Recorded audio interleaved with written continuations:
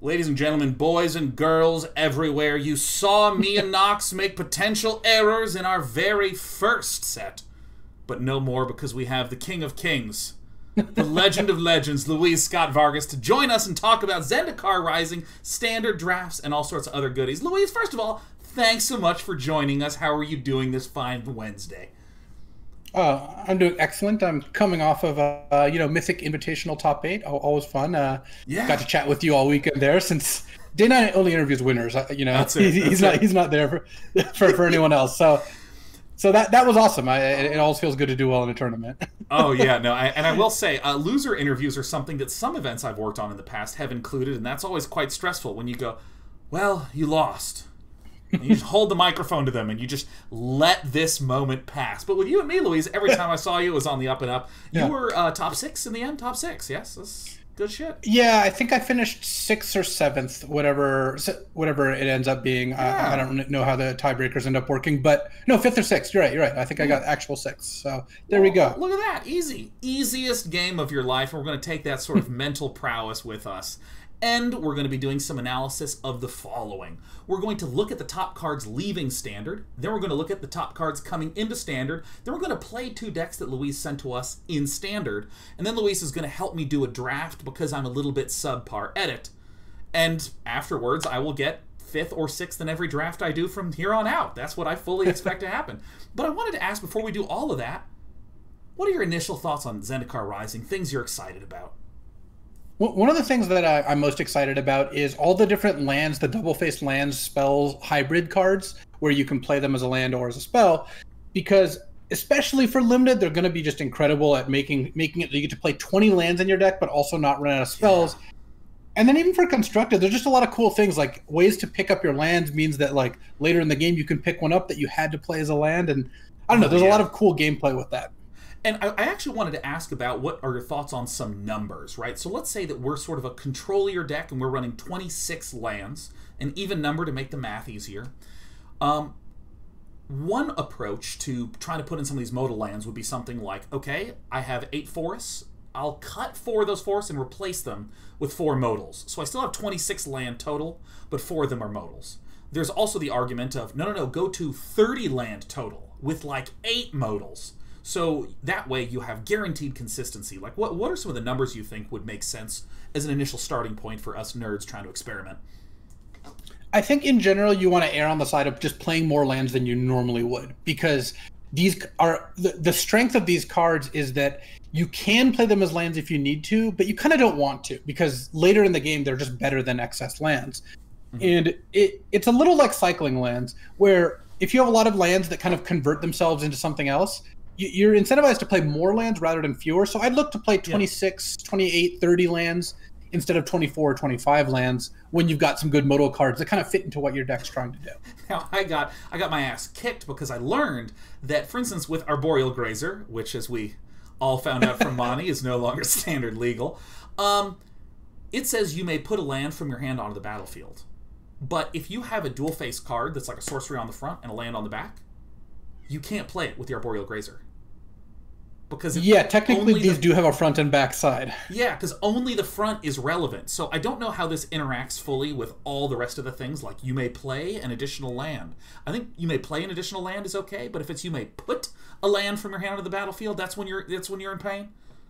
Yeah, that's exactly right. And likewise, if your opponent casts something like Thoughtseize, they could take one of these cards out of your hand if the front side is a spell, which is how they work. That's going to be terrific for mulliganing decisions. All right, so we're going to get more in depth to these modal lands, all sorts of good juicy stuff coming in Zendikar Rising. But let's talk about what's leaving Standard, because as far as I'm concerned, the best part of the year ever in Magic is when all the cards pull out, because it's like this mass resetting of things. So we have this list of 6 cards that you picked, and I'm wondering if you just start going through some of these. Why are these some of the big notable ones to look at? These are cards that not only represent the card itself, but also the other cards in the cycle are in that category. And I think the biggest one actually we should start with is Steam Vents. The whole cycle of Shocklands, Steam Vents, Hallowed Fountain, Breeding Pool, etc. All 10, they're leaving. So the mana bases and standards is just really going to change a lot. You have the pathways in in Zendikar to Skyways, or where you get to play them as either white land on the front side or red land on the back side. And those are good duels. They are a little less powerful than something like Sacred Foundry, though, because that, while in play, adds red or white, whereas these you have to choose when you play it. You lock it in. Is this going to be a plains or is this going to be a mountain? And it's just that forever. But, you know, these duels rotating is really going to have a big impact on kind of the composition of decks where, yeah, maybe you're not going to get away with playing Casualties of War and double blue cards in your Sultai deck anymore. That's just not something you can do. But I think the mana's still going to be pretty good. Yeah, because, I mean, and I want to stress to everyone, Steam Vents is just the one that we happen to put up. It's not that Steam Vents specifically matters, because I immediately saw someone in chat go, but what about Breeding Pool? Yes, because of Uro and Simic being super OP. But yeah, I mean, when you would make a 3-color deck in Former Standard, you would just jam in the 12 overlapping dual lands, and then some Fabled Passages, and then worry about it less.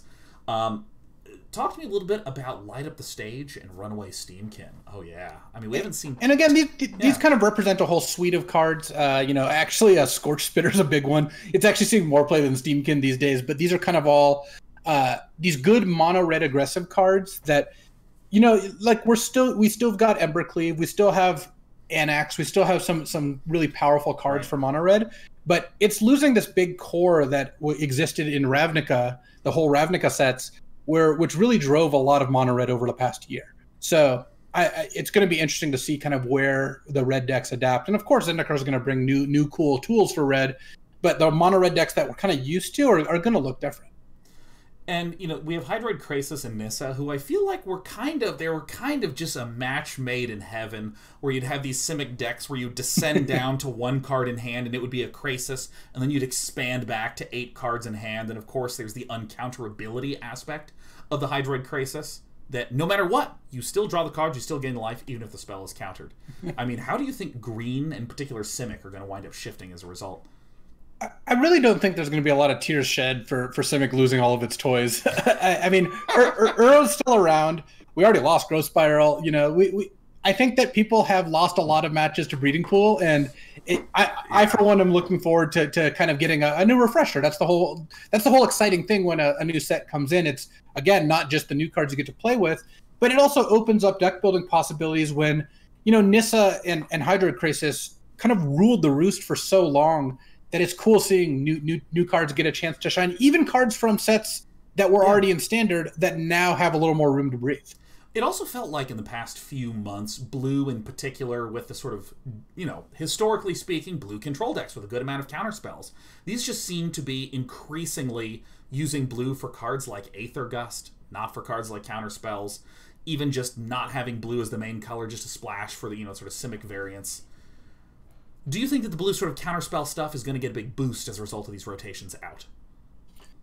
Well, losing Aether Gust is a pretty big deal. That's actually a card that I'm not sad to see leaving either. Aether Gust has been such an endemic main deck card that which I don't think was actually intended necessarily. Yeah. And it's just like, okay, well, it's time for people to be a little bit have to do a little more work to get an effective counter/removal hybrid.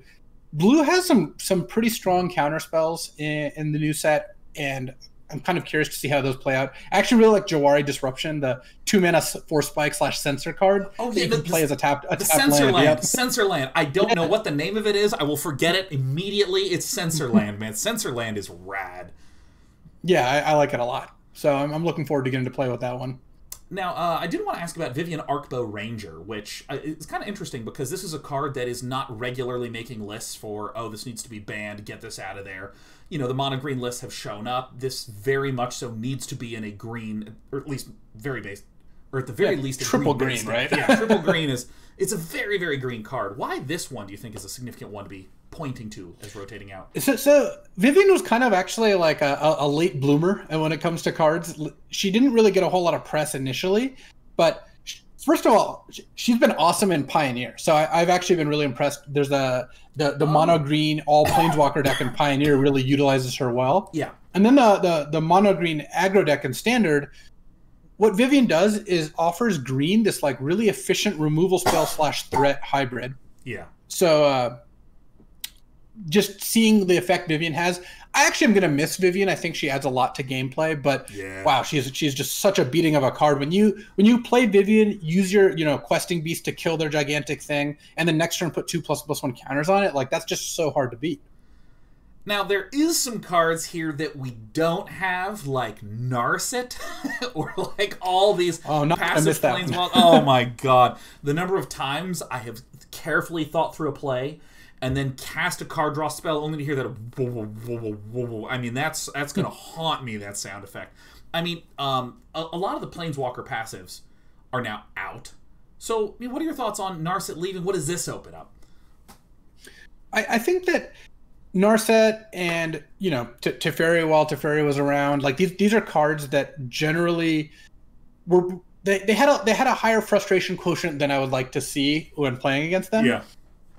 And Narset kind of fell out of favor recently, but I think that Narset was always lurking there. And what Narset did is say, hey, if you're playing a control deck and you can't efficiently kill planeswalkers, you're just going to lose a lot of games to Narset.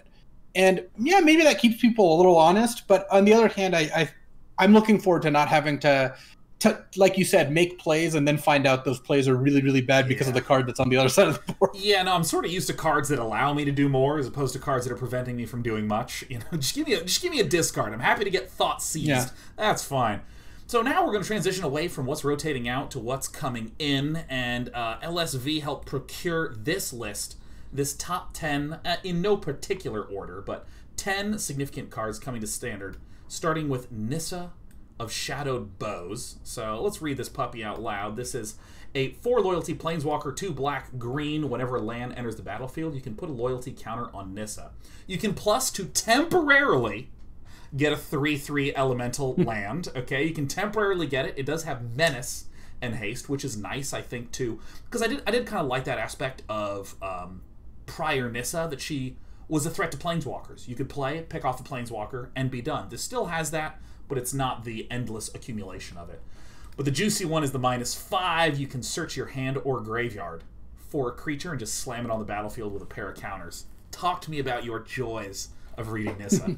Well, Nissa throws some bows. I mean, Nissa comes in and really pressures opposing planeswalkers. I think that's like that. You picked up on that. That's the strongest part, especially with menace. Like, you're going to end up having, you've got your 5 loyalty planeswalker in play. You've got a 2/2. They've got a pair of 2/2s, and they're like, Nissa, make a land into a menace 3/3, kill your planeswalker. And even your cat likes it. Yeah, I can tell. Yeah, no, you can hear that. No, she really wants to come in. Listen, when we're in the break, the doors are swinging open, and that little baby girl's going to come on in. I don't care at all. I will shamelessly promote my cats at every opportunity. But yes, please go on while Sheriff meows desperately at the door. So, well, one of the cool things about Nissa is that Nissa is temporary, the animation part, and I actually think this card would have been nuts without that. So it really pushes Nissa more in an aggressive deck than it would in a control deck, because Nissa doesn't protect herself because that land is, no longer is animated on the opponent's turn. Yeah. And you really want to be the person with the initiative when you're playing Nissa. She also pays you off pretty heavily with the -5 for having a bunch of just solid creatures you want to bring back. So I could definitely see this being a deck that kind of like a green-black mid-range deck, a lot of creatures. You're somewhat aggressive. Your opponent's going to be on the back foot, so they can't attack Nissa all that well. And the landfall getting extra loyalty means that if you've got ways to put extra lands into play, her loyalty can skyrocket quickly. Do you view that? I mean, anytime someone sees reanimation, there's immediately the thought of, oh, how do I make an absolute reanimation-focused list? We haven't really seen reanimation decks be any better than like tier 2, tier 3 in Standard. You were talking about the mid-range aspects of this, where it will obviously excel, but what about just some real juicy reanimation-focused nonsense? I think that one of the things that Nissa does is she says when you have a number of lands, you can only bring back creatures that cost less than an equal number of lands you control. Mm-hmm. So that gets around the whole cheating aspect, where you're like, I'm going to use Nissa to get my 8-drop into play on turn 5. This is more of a value card. You're going to end up using Nissa to kind of bring back your 4 or 5-drop that provides value when it enters the battlefield, that sort of thing. Love it. Let's go on to card number 9. That is not numbered, but is still in no particular order. Lotus Cobra. Now, this card is a reprint. Can you just tell what's the history of Lotus Cobra, man? What's some of the real juicy stuff that has occurred with this card in the past? So Lotus Cobra was in original Zendikar, and it was a mythic rare, which that was a minor kerfuffle at the time, you know, because they're like, "Oh, why is this mythic? It's not a staple card." I like that it's rare. It feels rare to me, but you know, Lotus Cobra did a lot of work because of the fetch lands, Arid Mesas of the world that were in the set with it. It's going to be a little dialed back here because you've only got Fabled Passage to really pop off like that. But Lotus Cobra is still a really strong card because even just like playing it fairly, playing one land a turn, Lotus Cobra is still a 2-mana 2/1 that adds a mana of any color and can still attack on that same turn. Do you think is it better suited for an aggressive deck as a result of that, like just a mono green stompy type structure?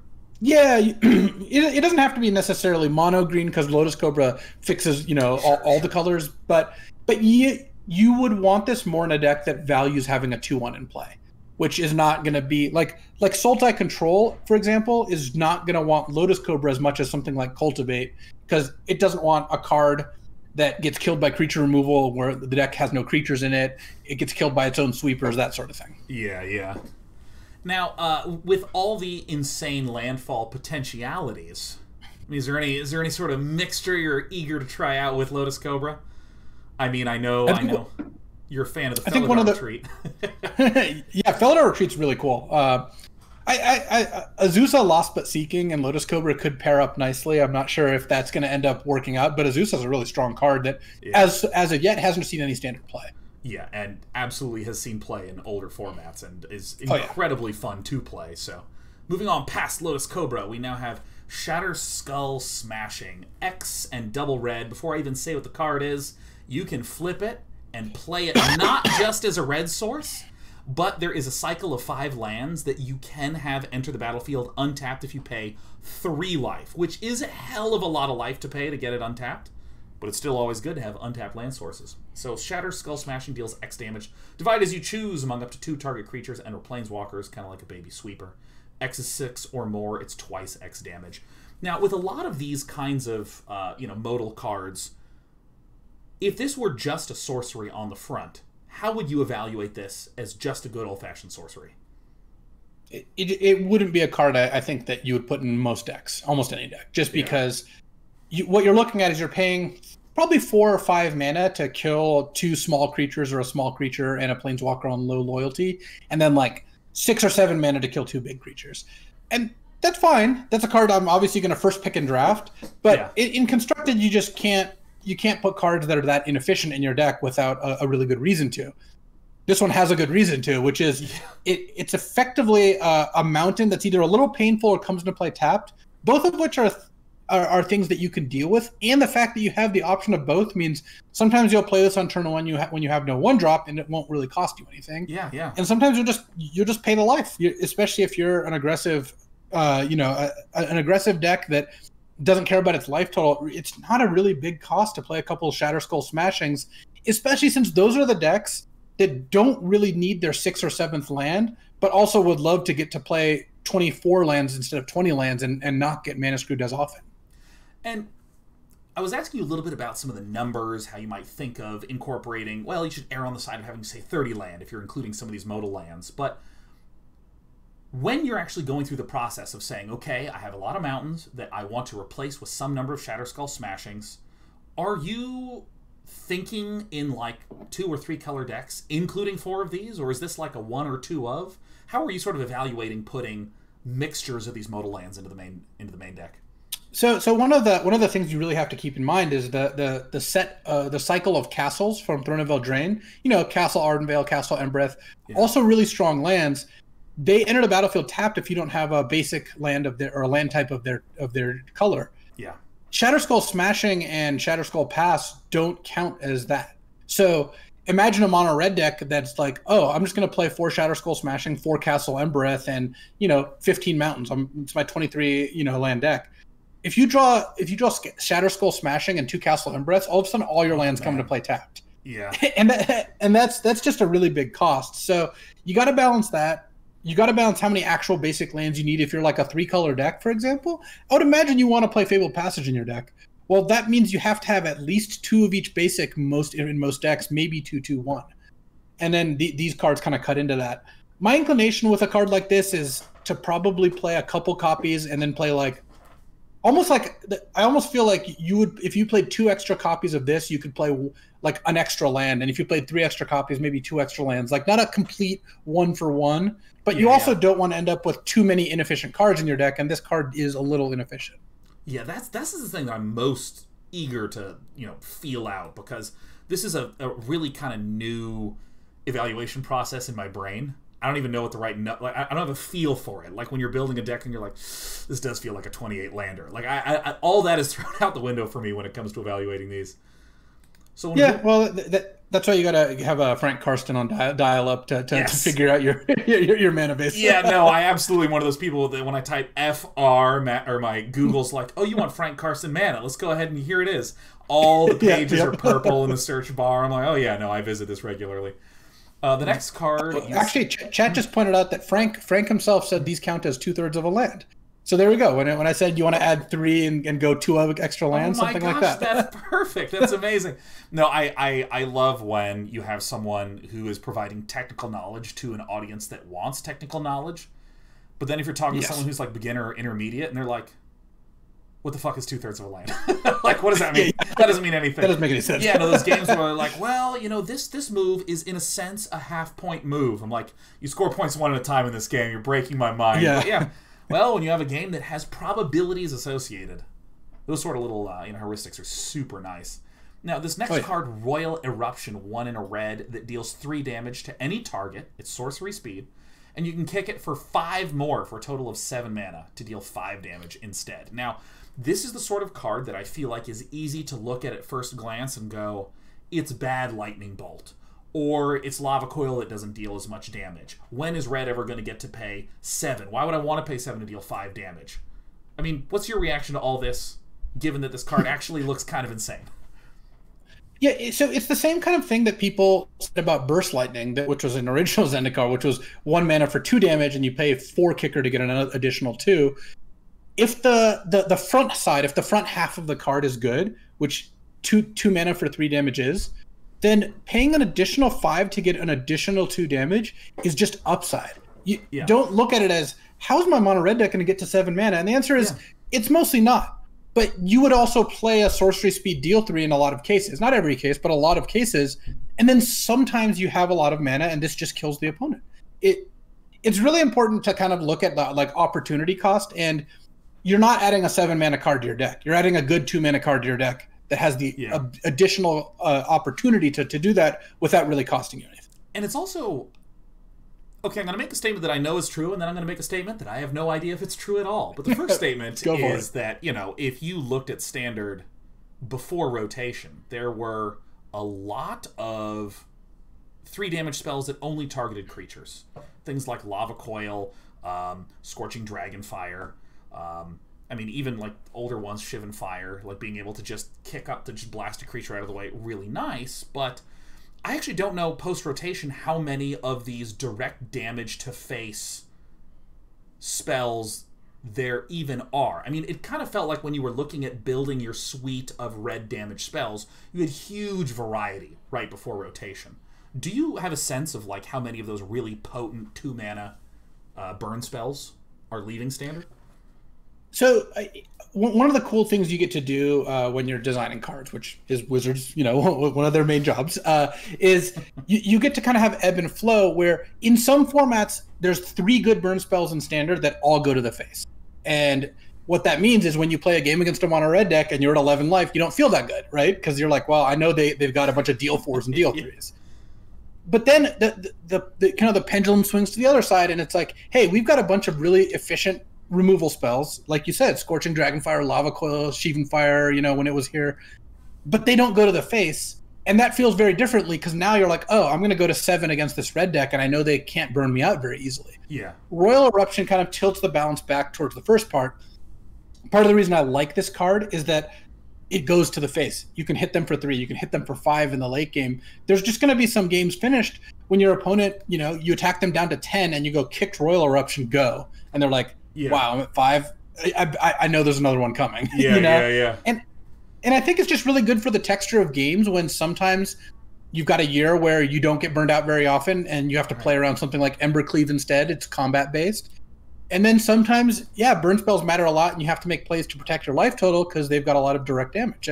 I think it's just really cool aspect, and I think we're moving more towards kind of the latter world in this case. Yeah, I mean, as odd as it sounds, I so badly want just a to-the-face mono-red deck back in Standard, because those are some of the most fun, tense matchups.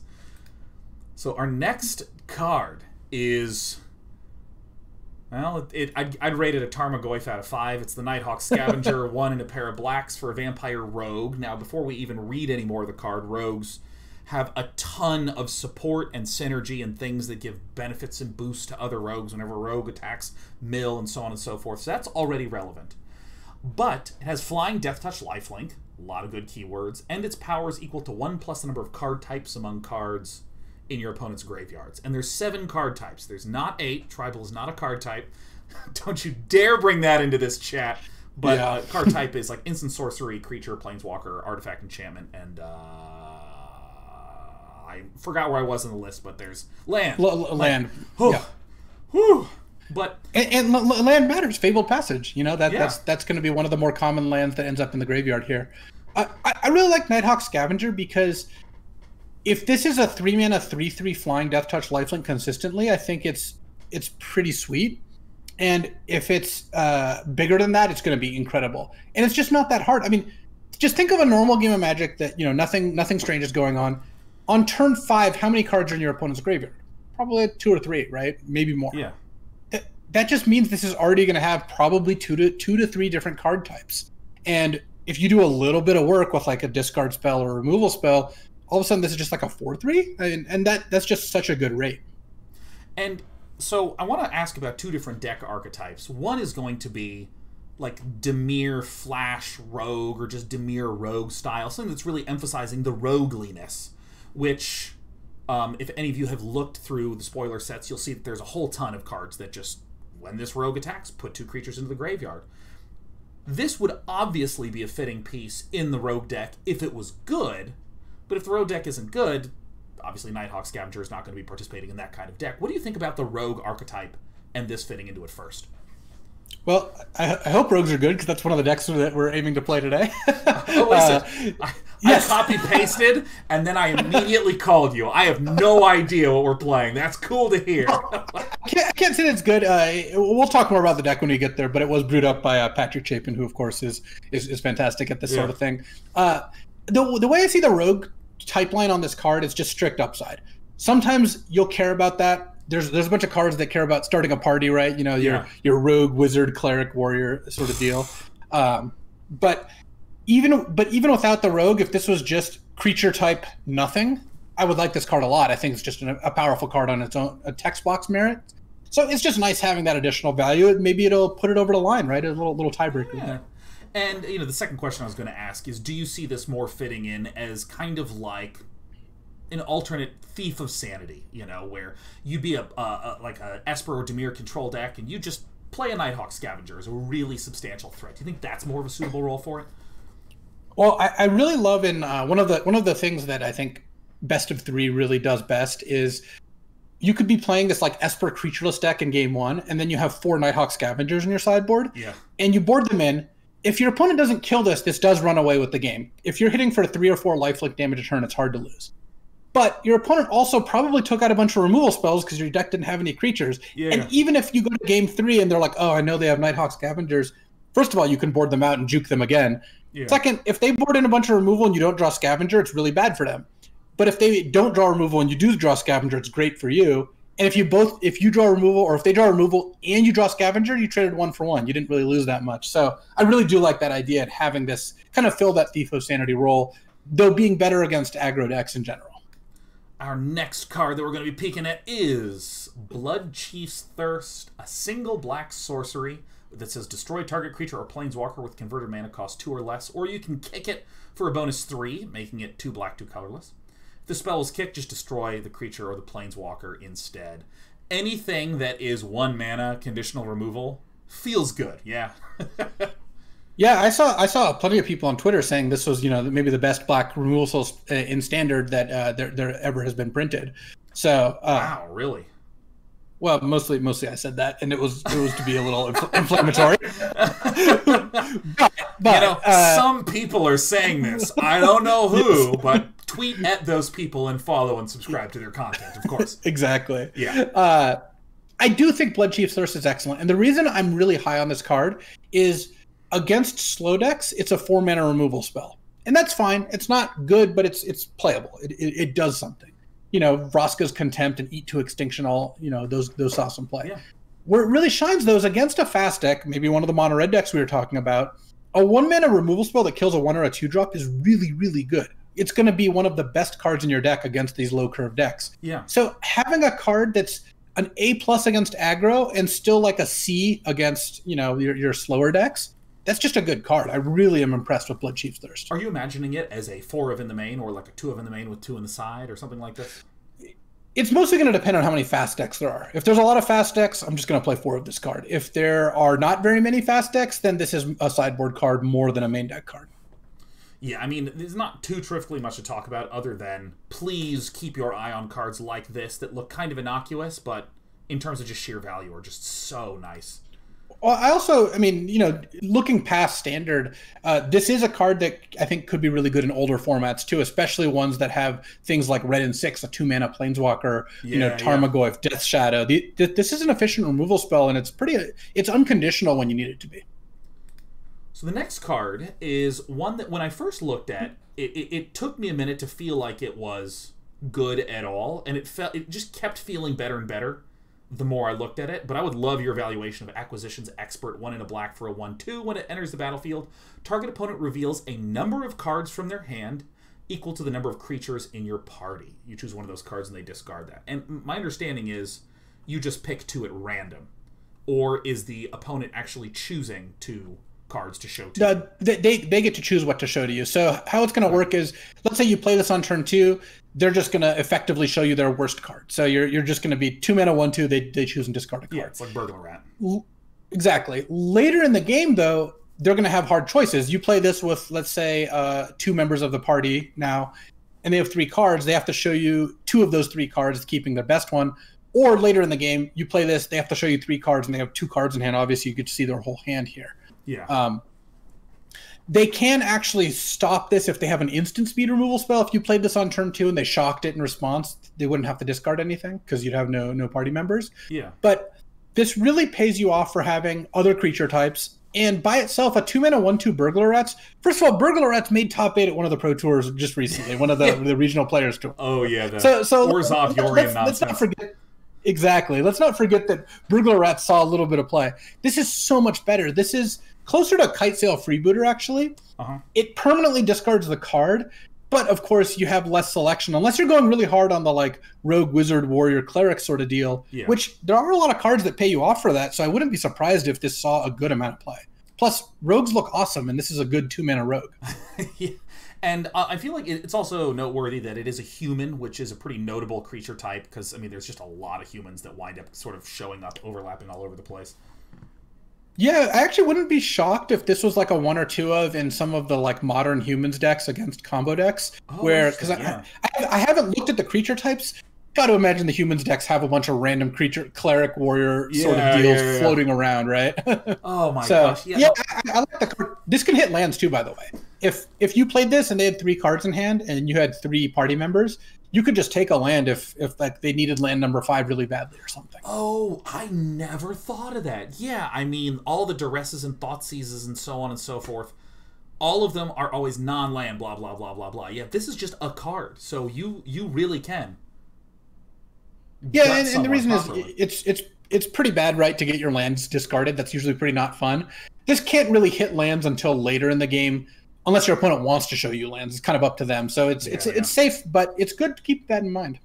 Yeah, no, I'm so bad at keeping track of creature types, but I try to make myself do it ever since I had a game 1, played Chandra, Awaken Inferno, -3 to deal 3 damage to all creatures, and discovered Nissa lands are elemental. Discover that the Runaway Steamkin is an elemental, and many others. So I'm 100% certain of which cards are elementals or not, and maybe it's responsible to do so for humans and rogues and so on. Definitely. Next card is Seagate Stormcaller, 1 in a blue. For a 2/1, that when it enters the battlefield, you copy the next instant or sorcery spell with converted mana cost 2 or less you cast this turn when you cast it. So it's very important to note this isn't like some of the other flash copiers where you play it and it copies the thing on the stack. You play this, and you can then go to your second main phase and then cast, and it'll copy the next one. If you kick it for an extra 5, you can copy that spell twice instead. So this was I know this was pretty high up on your own list. Yeah, I think a lot. It's funny. People are so funny when it comes to new cards. They look at this, they're like, "This is worse than Snapcaster. This sucks." And it's like, yeah, but the bar shouldn't be Snapcaster Mage. That's not a reasonable bar. It's like you said earlier, right? It's like you said earlier when it's like, "Oh, is this a bad lightning bolt?" It's like, well, everything's a bad lightning bolt. Lightning bolt's the best burn spell ever printed. So, yeah. I actually really like Seagate Stormcaller. I think the card is fairly costed, and it does some really cool things. One thing to note is, when you have a cheap spell with Kicker, if you cast this and then play a kicked cheap spell, like say an Into the Royal, it'll copy the kicked version. Oh, right. Yeah, so you end up in a spot where for 6 mana you can play this, then kick an Into the Royal, bounce 2 of their permanents and draw 2 cards. Or if you really want, you could actually bounce this back to set up like future shenanigans. Yeah. And with 1 or 2 mana removal spells, like imagine on turn 3, you play Seagate Stormcaller and you play Blood Chief's Thirst and kill their 2 creatures. Wow, that was a really good card. And then when you top deck one of these later and you can kick it and play something, you get a ton of value. So I'm in for flexible, powerful cards that are good early and good late. This does require you to put a lot of cheap spells in your deck, but I think that's a cost that you're really willing to pay. Yeah, I mean, like the downside is you might need to have more card draw in the deck, which already seems. I mean, hell, even just being able to drop this on turn 2 in a pinch is so nice. It's certainly good, and I'm excited to build around Seagate Stormcaller. I think there's a lot of potential here. And how would you build around it? Because I mean, some of the examples you used were sort of incidental value, like I'm going to just remove 2 of the creatures, not necessarily use Seagate Stormcall to pull off some crazy game-winning combo. Or do you still view it very Snapcaster Mage-like, where it's just so versatile, you just include cheap stuff and figure shit out? So what you want to do is you want to make sure, first of all, that you have, I'm going to say like at least like something like 12 to 16 cards that work with this, just so you have access to one. The biggest downside to this compared to something like Snapcaster is you need to have both cards in hand. Snapcaster you can draw on turn 10 and you used a lightning bolt on turn 1, right? And it still works.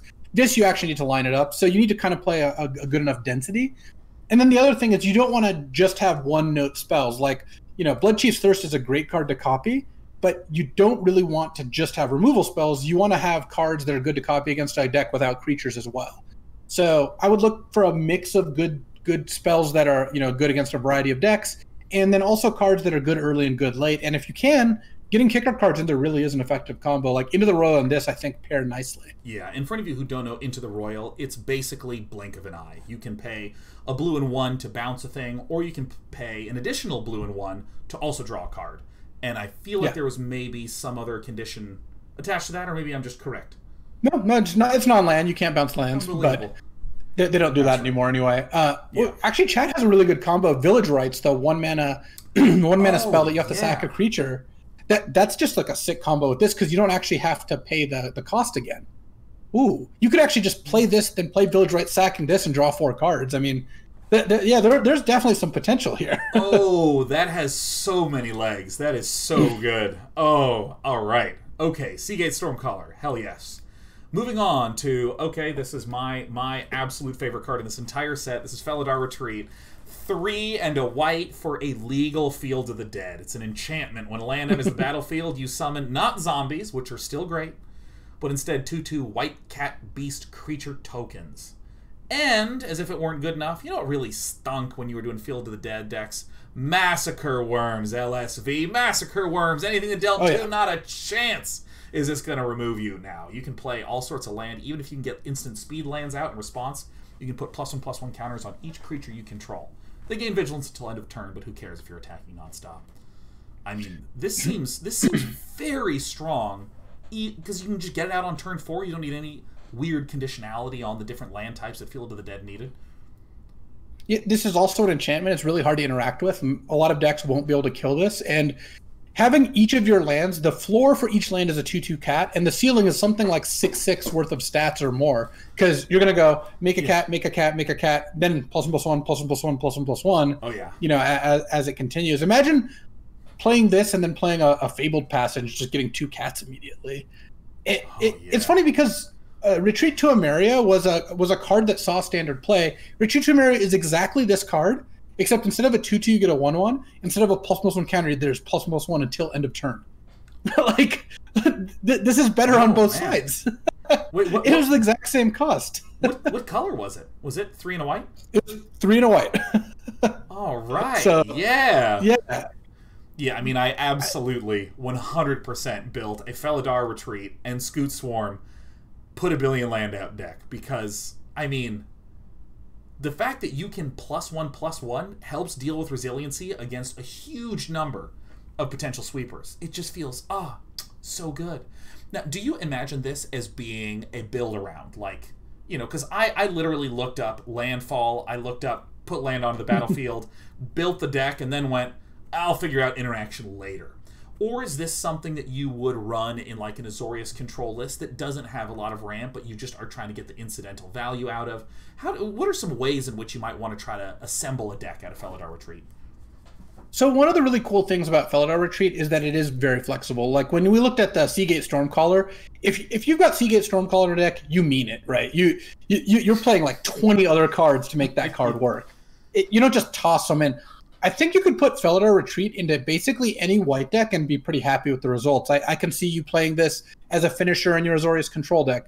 I could see playing this in like a Bant landfall strategy that really maximizes this card. Right. I could see sideboarding this in the sideboard of like red-white aggro, because imagine your opponent has a bunch of Wraths, sweeper effects. If you go creature on turn 2, creature on turn 3, Felidar Retreat on turn 4, you don't care if they Wrath. They kill your 2 creatures. Then next turn you reset the whole board with Felidar Retreat cats. And you can end up using this card in just about any deck that is playing white. And that's why I'm pretty high on the card. So are there specific counters, responses, types of cards that you think will wind up showing up as a result in other decks to deal with a card like Felidar Retreat? Because, I mean, what you mentioned, that enchantments are generally not the most interactable.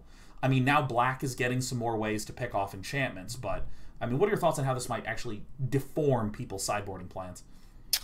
Yeah, if there's a lot of powerful enchantments, then people are gonna respond to that. They're gonna play more ways to kill them. And there's also, you know, a good way to kind of deal with Felidar Retreat that doesn't involve killing it is like if your control opponents are playing this card and a lot of your threats have flying or something like Questing Beast, which I guess these can't block Questing Beast, but then they start putting counters on. So yeah, let's stick with the flying. Let's go that way. Yeah. So I think that the best way to deal with this is probably just enchantment removal, because this is a hard card to beat in a fair game otherwise. But there are ways to go over the top. Like Embercleave does a decent job against Felidar Retreat, you know, if you land a big Embercleave instead. Well, let's look at the final card that you selected as a card to watch for in Standard. It is the whole class of the Pathways, and I will explain this one, and then you can obviously see how we will extend it. Timber Crown Pathway enters the battlefield untapped and can add green. And then if you see in the far bottom left, you see how that's land, tap, add red, and you see a little symbol in the top left. On the flip side is the exact same text, except it's add red. So the dual lands that are leaving, like the shock in for 2 damage, and you can do red or blue. Now it's you play either the red or the blue side. And I have a number of questions of how to evaluate this one, but let's start with why did this sort of top off your list in relevance? These are a cycle of dual lands that enter the battlefield untapped, don't cost you any life, and provide 2 different colors. Like historically, that has always seen a ton of play, and in fact is format defining. Just knowing that you've got a bunch of lands that help these 2 color pairs, and not every color pair gets them, by the way. You know, the ones that don't are going to feel right? that. Hold on. Yeah, it's not. There's not 10 of these. All right, hold on. We're gonna sort, filter, not collected, because I want to list all these out. Pathway. Okay, so there is a Dimir one. There is an Orzhov one. There is a there's a black white one. There is a blue-black one. There is a red-blue, a green-red, a green-white, and a red-white. There's actually 6. Yeah, and then we're getting 4 in the next set. Huh. So 3 allied, 3 enemy. And so, I don't think anyone, I don't think anyone's gonna be surprised when they show up in the next set. I think that's basically obvious. But yeah, it's gonna define a little bit of what color pairs are good, or even what 3 color combinations are good. Like you said, it used to be that you're like, well, I'm gonna play teamer red, blue, green. I'm gonna play 4 stomping grounds, 4 breeding pools, and 4 steam vents, and then go from there. But now it's like, oh, this 2 color combination doesn't have, like, there's no black green, I don't think, right? So you end up, I really want to play the new Nissa, but oh wow, there's no black green land. Let me see, how am I going to work this out? Or hey, this 3 color pair only gets 1 of these lands among the 3 pairs. Well, that's going to be rough. Yeah, I mean, this is, I think, going to take me quite a lot of time to just get comfortable with, because I've never played one of these pick this or pick that one. I just dual tap. That's all I deal with. Well, that's the thing too. Is like, imagine you have an opening hand of like Timber Crown Pathway, a mountain. Timber Crown Pathway, like a mountain, and then a mix of red and green cards, but one of them is a double red card. If you play this as a green land, you're kind of locked out of casting that double red card until you draw another red sword. It pays you off for kind of planning ahead well. It also does kind of pay you off for not having really color intensive cards. If you drew 3 copies of this card, you're only going to have 2 red and 1 green, or 2 green and 1 red most of the time. Yeah. Whereas if you drew 3 stomping grounds, you'd have 3 red and 3 green. And a really notable aspect to all of these pathway cards is the fact that there is absolutely no land forest. It's not a plains. Like, there's a whole lot of things like the castles you mentioned, that you play a Castle Ardenvale, it comes untapped unless you control a plains. And a card like Hallowed Fountain is a white-blue card that is also a plains. It is a plains island. So none of these have any of the, I don't know what the name for that is, the basic land name slapped on there. Yeah. Talk to me about the significance of that. It's mostly going to come up with castles, because castles are a really powerful card. The cycle from Eldraine, where if you don't get to use castles in your colors, you're really giving up a lot, because they do a lot of powerful things. But you might end up in a spot where you're like, well, I need to play 8 pathways in this deck. I just can't afford to play castles alongside them. Well, awesome. With that, we've reviewed the best, indisputably awesome cards in Standard. we can't be wrong. I mean, have you even gotten to play in the pre-release yet? No. I had to spend most of my morning on a Discord call with an extremely unpleasant individual. So I know. That must have been a real horror. I really hope that none of the tech issues that showed up there show up later in the broadcast as well. Because I've only gotten to play just a teensy tiny amount, so I'm really excited for what we're going to do next. We are going to be playing some standard deck brews that Luis Scott Vargas provided to us. I'm going to be piloting them, and Luis is going to be giving commentary, thoughts, and sighing heavily at the skillful play that I will be providing. So we're going to step away to a brief break just to set that up, because a full morning of tech was not enough. We still need another 2 minutes, so we're not even going to mute. Just stay here.